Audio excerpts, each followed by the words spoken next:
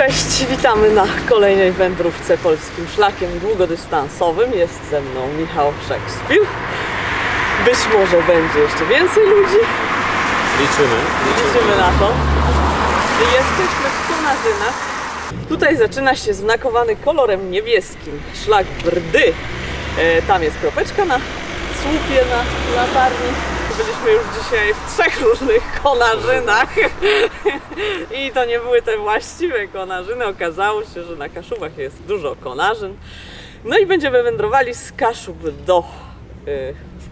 na Kujawy, do Bydgoszczy. Na Kujawy, do Bydgoszczy, tak jest. Szlak ma 162 km nominalnie, prawdopodobnie wyjdzie nam trochę więcej, zobaczymy. Mamy problem, bo jest po drodze prom, który już nie kursuje od niedzieli, a dziś jest środa.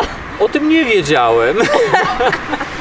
Nie mówiłam ci na wszelki wypadek, ale mam telefon do bosmana z niedalekiej wsi, do którego będziemy dzwonić i może się uda. Może się uda załatwić przeprawę.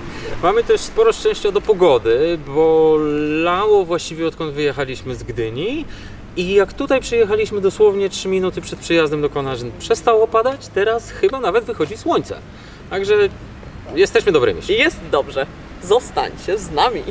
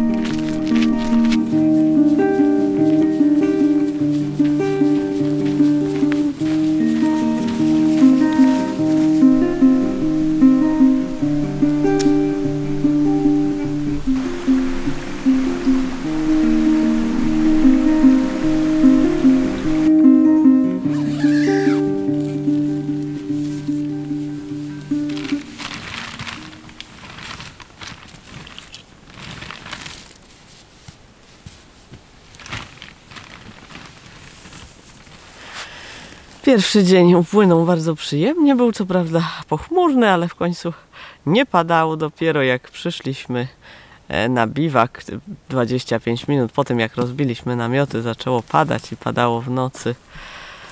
Namioty mokre, nie? Mokre. Śpiwory wilgotne. Las mokry. No tak. Do tego trzeba się po prostu przyzwyczaić. To prawda. Znaleźliśmy fajne miejsce już po ciemku, z czołówkami. Wyszliśmy z Parku Narodowego Bory Tucholskie, żeby nie robić obciachu. I jesteśmy w takich neutralnych krzakach. Więc raczej spokojne miejsce, grzybiarzy jeszcze nie ma. No i zaraz rozpoczynamy drugi dzień wędrówki.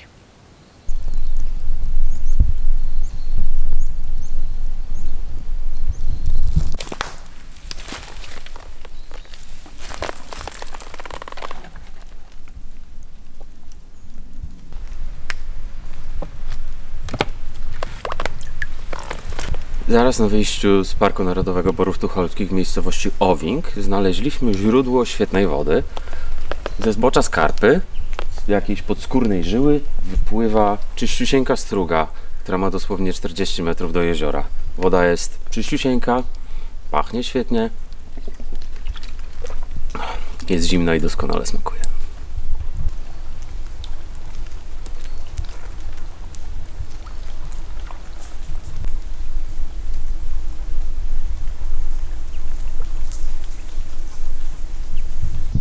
O, teraz mamy grzybki. Ładne, nieduże podgrzybki.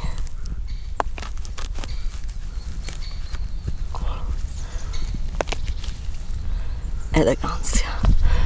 Wieczorem je sobie usmażymy na masełku.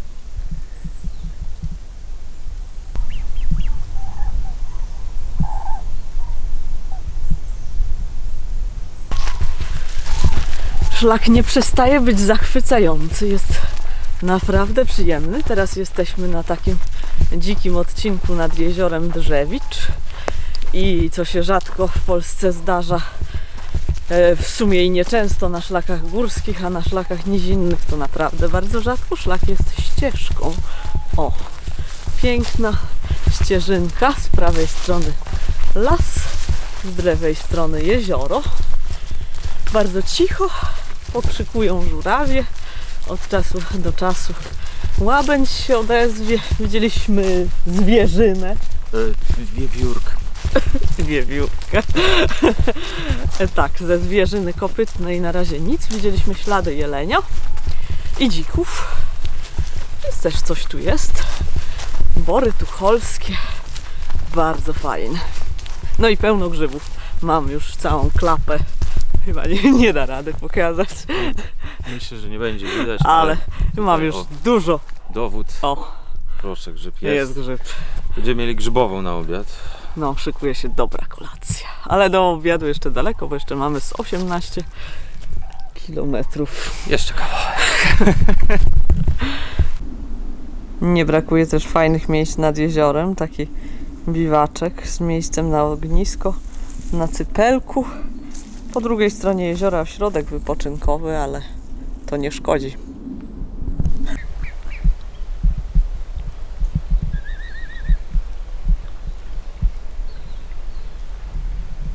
Wędrujemy dalej. Właśnie przeszliśmy przez Brdę w miejscowości Męcikał.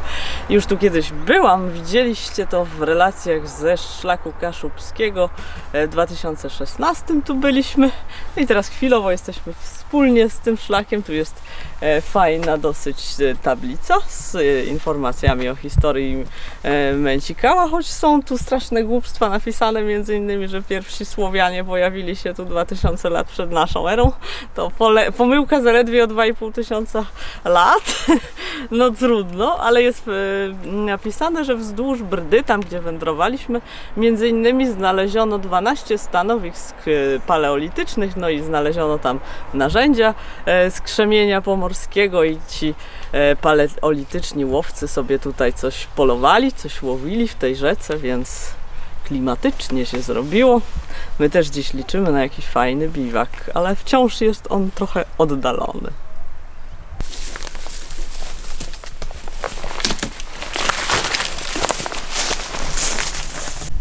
I jesteśmy teraz w miejscu, gdzie parę lat temu przeszła ta straszliwa wichura i gdzie zmiotło tak wielką ilość lasu i rzeczywiście jest tu kompletnie pusto. Całe połacie są tylko takich małych brzózek, od czasu do czasu jakaś wysepka sosen, a tutaj mijamy gospodarstwo, które kiedyś było w lesie. No i widać, że dom drewniany ma bardzo nowy dach, no to znaczy, że stracił go w czasie tej wichury. Świerk stracił czubek, tylko brzoza została.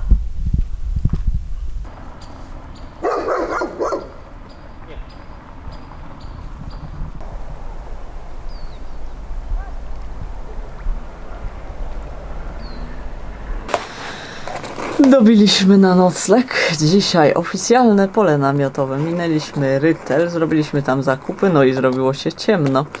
W tej sytuacji, jak już klepaliśmy asfalt na jakieś pół kilometra, no to jak zobaczyliśmy, że tu jest pole namiotowe, takie normalne, no to stwierdziliśmy, że zobaczymy, jak to wygląda i całkiem nieźle wygląda. Jest kilka wiatek i rozbiliśmy namioty tuż obok wiaty pod drzewem.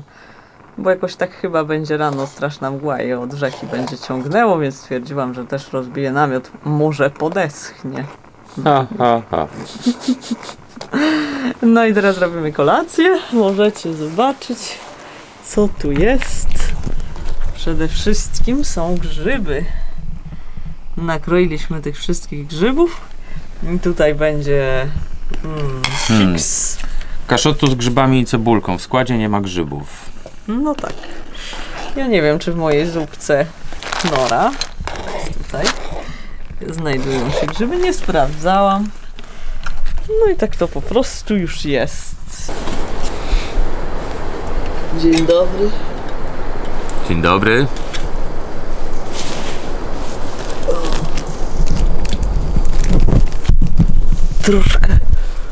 Troszkę chłodno dziś. Nie chce mi się wstawać. Nad rzeką tuman mgły. No ale słoneczko już wstaje, więc może się ogrzeje. Noc była taka, no, jeszcze okej, ale prognoza mówi coś o 2 stopniach powyżej zera. No tak, ale trafienie tutaj po tej ścieżce po ciemaku to trochę fart.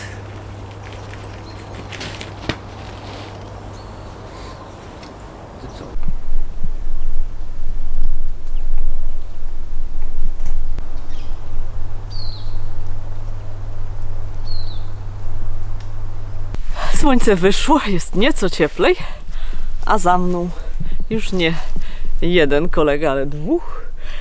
Wycieczka się zdążyła powiększyć. Doszedł do nas z Rytla Andrzej. Dobry.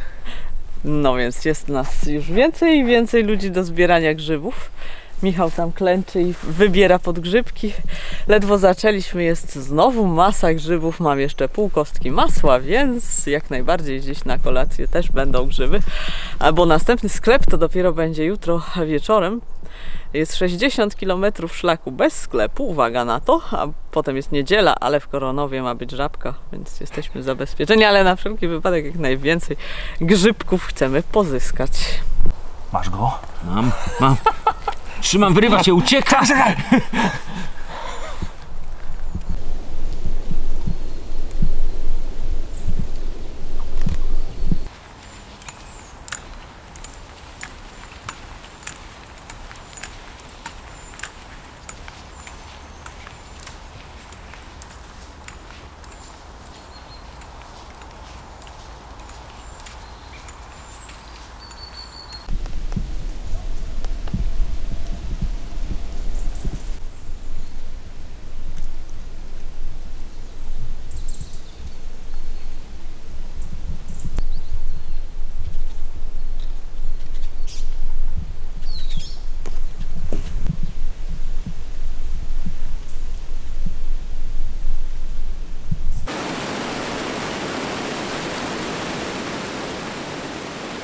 Mam dla Was podpowiedź, jeżeli chodzi o zdobywanie wody. W miejscowości wozi woda, jest nadleśnictwo, jest tu zielona szkoła w ogóle. No i woda znajduje się w takich umywaleczkach fajnych tutaj. Na razie jest październik i jest niezakręcona, pewnie na zimę zakręcą, ale w sezonie możecie się tutaj udać. To jest zaraz przy szlaku, który jest tam. O.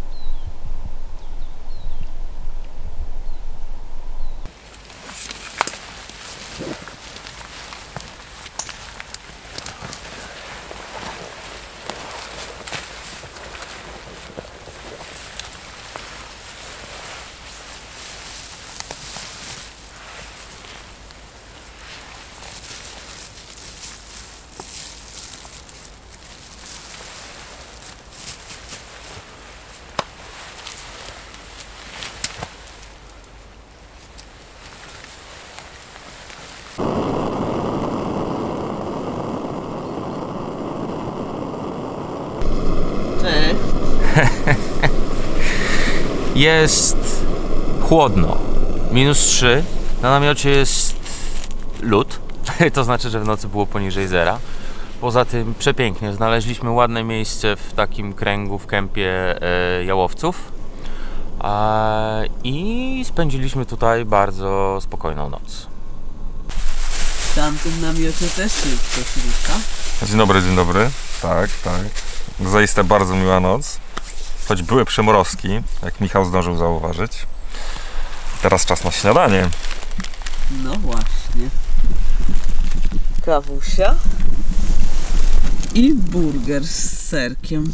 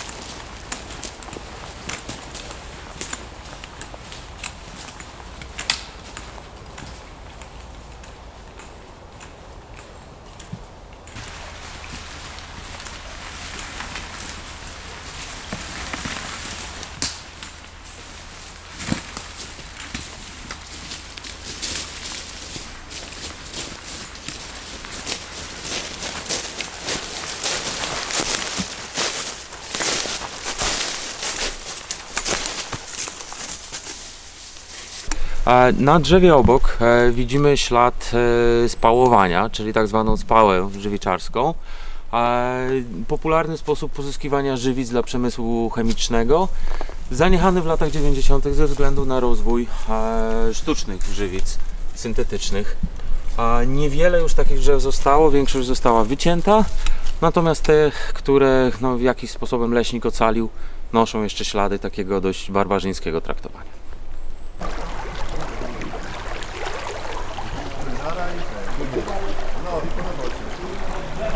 Pole namiotowe Świt nad rzeką Brdą. Tam jest most, tu jest pole i tu jest budynek z toaletami i tutaj na zewnątrz znowu jest miejsce, w którym można nabrać wody, więc weźcie to pod uwagę.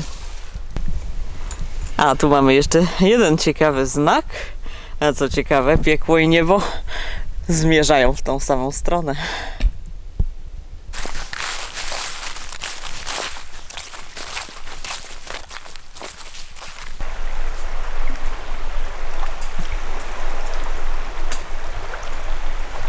Na razie nie wiadomo co z niebem, ale piekło już znaleźliśmy. To jest właśnie piekło, to Bystrze. Właściwie próg rzeczny, naturalny próg rzeczny, ukształtowany z polodowcowych głazów, których jest tutaj cała grupa. Usiany jest też nimi las, może nie jest ich bardzo dużo, ale trochę widać. No i one się też znajdują w rzece. No i w dawnych czasach, kiedy Brdą spławiano drewno z tutejszych lasów, no to lisakom sprawiało to pewną trudność i dlatego właśnie nazwano to miejsce piekłem. No tutaj właśnie leżą takie głazy. A tutaj mamy relikt sprzed epoki lodowcowej. Człowiek nadrzewny.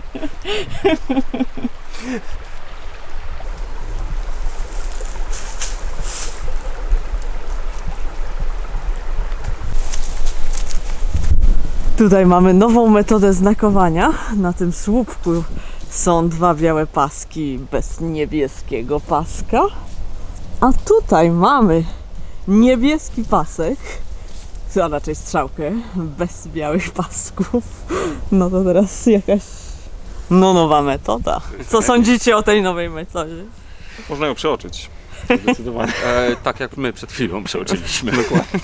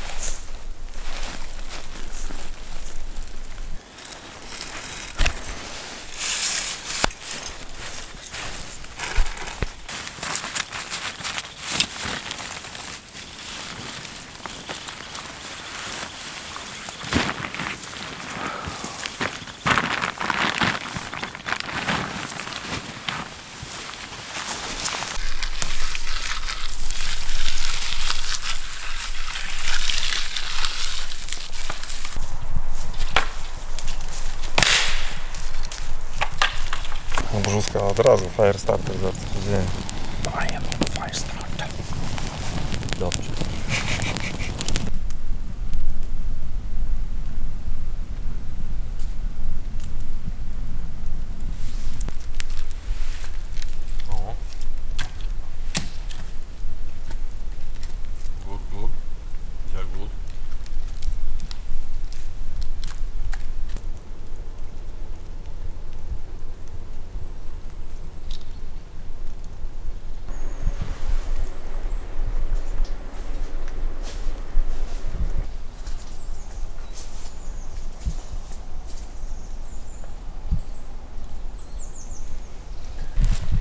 Mieliśmy cudowny biwak nad jeziorkiem w lesie, mieliśmy ciepłe ognisko. Znowu było chłodno w nocy i jest teraz równie chłodny poranek, jest naprawdę cudownie. Jesteśmy już nad jeziorem koronowskim, które jest zaporą na Brdzie. No i stoimy i robimy zdjęcia, bo jest tak fenomenalnie pięknie, mgiełka, lustro jeziora, niezmarszczone jeszcze, rybak na tym jeziorze. No i będziemy próbować przeprawić się na drugą stronę, bo prom, który kursuje tylko w sezonie letnim, właśnie już nie kursuje i musimy znaleźć kogoś, kto nas przewiezie na drugą stronę. Jeżeli to się nie uda, będziemy musieli iść szlakiem żółtym trochę dookoła. No jest prom, piękny prom, tylko pusty prom i nie ma tu żywego ducha, więc będziemy szukać dalej, ale miejsce jest śliczne. No i udało się, zawołaliśmy do rybaków po drugiej stronie jeziora, no i udały się pertraktacje i zaraz zabiorą nas na przystań po drugiej stronie. Super! Bardzo dziękujemy. Żaden problem. I tak tu pływamy. Da radę wejść na ten pomost? Przyjechaliście Kwiatek? My tutaj? No. My tu mieszkamy blisko, nie? 10 minut. Jest ślicznie tutaj. Nie mamy, ale skąd jesteście? To okej. Miłej niedzieli. Dziękujemy. Dziękujemy bardzo! W lewo i pójdziecie w prawo, jak droga będzie taki parking, będzie samochód tam 1-2 może będzie stał, to pójdziecie sobie w prawą stronę do asfaltu i już wtedy do Koronowa tam swobodnie. A jak pani się nazywa, żebyśmy wiedzieli? Agnieszka Zebra Dziadek. Dobra, pani Zebra. Pani Zebra. Jak się wpisze na YouTube Agnieszka Zebra Dziadek, nie da się pomylić. Dobrze, dobra. Na razie.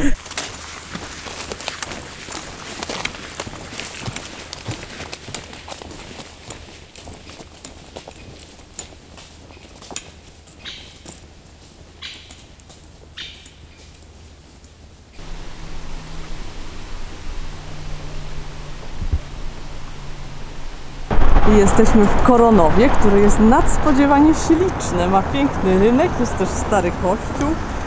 No i miasto założone w XIV wieku, więc całkiem stare i fajne, mnóstwo starych kamienic. Tutaj mamy urząd miasta, całkiem ładny. Tak to wygląda z dalszej perspektywy. I ten fenomenalny dom towarowy z PRL-u, no super. Zrobiliśmy zakupy w Żabce, bo dziś niedziela i tylko Żabka. Myśleliśmy, że jest otwarta, okazało się, że jeszcze jest tam drugi sklepik, który jest otwarty, no ale już za późno. I tak to wygląda. Tutaj jest wersja keto. Filet z makreli w oleju. No, ładnie, ładnie. Troszeczkę cheddara. Twarożek oliwki. No i kawa. I kawa. No a tutaj jest raczej wersja carbo, no to jest moje.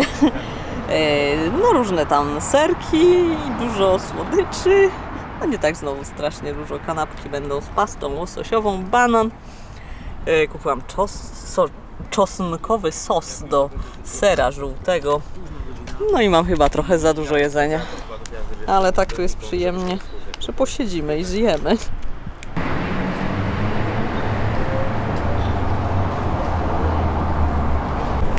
Jesteśmy cały czas w Koronowie i musieliśmy wspomnieć o tym fantastycznym kościele, ze względu na to, że jest pod wezwaniem świętego Andrzeja. Tutaj stała kiedyś średniowieczna drewniana budowla, którą zastąpiono czymś takim. Jest to twór już barokowy, bo z XVI wieku, ale próbowano tutaj nawiązać troszeczkę do gotyku, więc mamy tutaj taki eklektyzm. A tu był kiedyś stary niemiecki napis, który po wojnie został przerobiony na polski. Trochę podobna czcionka, ale nie taka sama i ten spod spodu jeszcze widać. Piękne budynki w Koronowie. Tutaj taki obok którego jest stara rzeźnia. Idziemy sobie przez las. Jest przyjemnie, ładny las, ale niestety była dziś niedziela i byli tu grzybiarze i rowerzyści i jeszcze inni różni ludzie, może i piesi. No i coś tak obrzydliwego zostawić w lesie to jest no naprawdę paczka po tym papierze i tona papieru i zrobić to na środku ulicy, znaczy drogi leśnej. Trzeba być kompletnym idiotą i degeneratem. No jakiś pechowy ciąg, bo tu mamy znak szlaku. Świeży, bo szlak był wyznakowany bardzo niedawno, w 2019 roku odświeżony. No ale tego znaku już nie ma i dalsze też się zdematerializowały.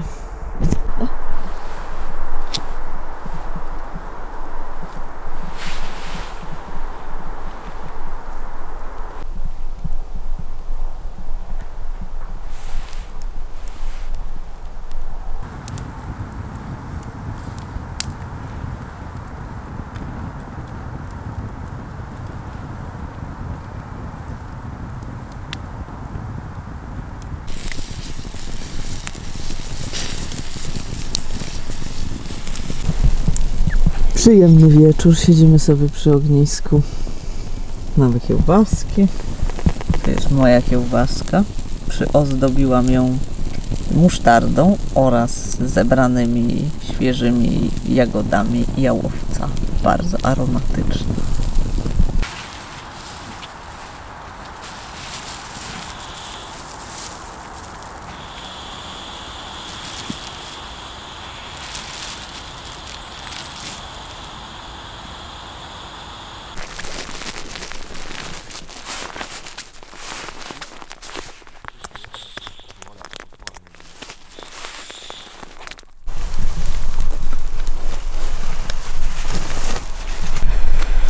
Pakujemy się już, to pewnie była już nasza ostatnia noc na szlaku, jeszcze nie wiemy tego na 100%, ale prawie na 100%.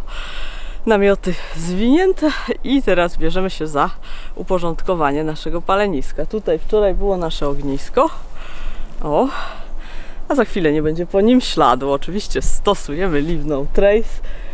Ognisko było wykopane w takim dołku, dokopaliśmy się do piasku, tak żeby ognisko nie było na próchnicy, było na gołym tym piachu, w związku z tym było bezpieczne. Odczekaliśmy aż staną same węgielki, zalaliśmy, a teraz z powrotem piasek, z powrotem próchnica do tego dołka, na wierzch mech, kilka gałęzi i nie będzie śladu, to znaczy będzie mały ślad, ale on niedługo zniknie.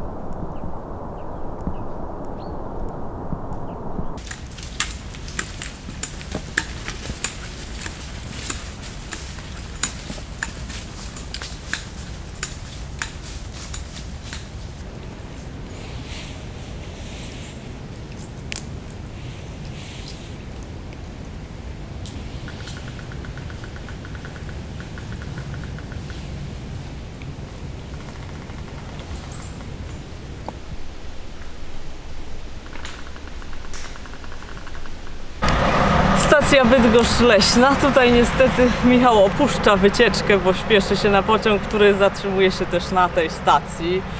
A właściwie tylko na tej. Właściwie tylko na tej, więc to jest ostatni niebieski znak, który robimy razem, a do końca szlaku, do kropeczki idziemy już tylko z Andrzejem do Bydgoszczy Brdyujścia. Tutaj jest właśnie Bydgoszcz leśna. Jak było na szlaku? Przepięknie. To był najpiękniejszy szlak, na jakim byłem z Agnieszką i naprawdę serdecznie polecam.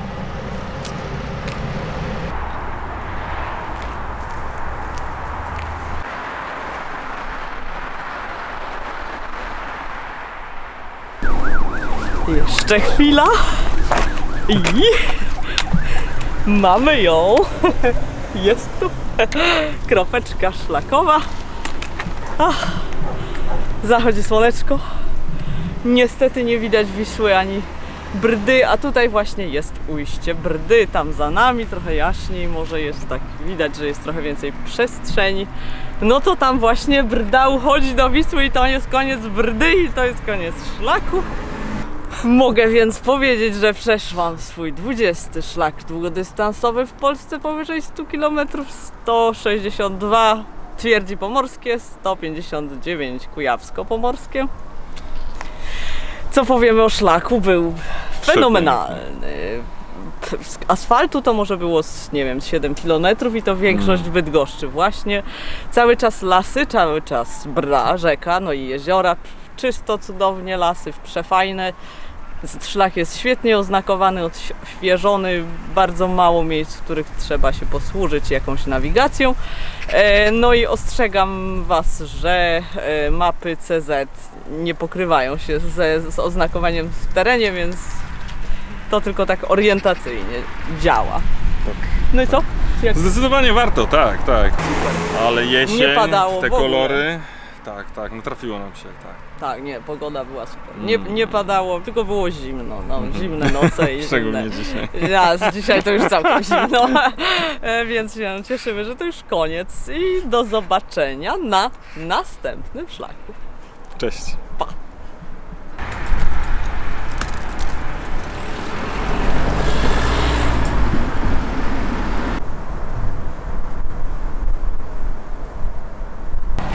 Mała edycja jeszcze na koniec. Znaleźliśmy wodę. To nie jest Brda, to jest trochę Brdy. Woda z Brdy. Po prostu, jak to się nazywa? Tor regatowy. Tor regatowy, na którym można sobie popływać i jest tutaj śluza, która nazywa się Brdyujście i część wody z Brdy pewnie tam właśnie przepływa, a z drugiej strony sztucznej wyspy jest reszta Brdy, no i ona potem kawałek na północ dopiero wpływa do Wisły. Niestety szlak się tam nie kontynuuje. Może będę wnioskować, żeby to zmienili, bo fajnie byłoby zobaczyć tą końcówkę, choć początku Brdy też się nie widzi. W Konarzynach się ona nie zaczyna, ale mniejsza z tym. Piękny zachód słońca. To już teraz naprawdę do zobaczenia.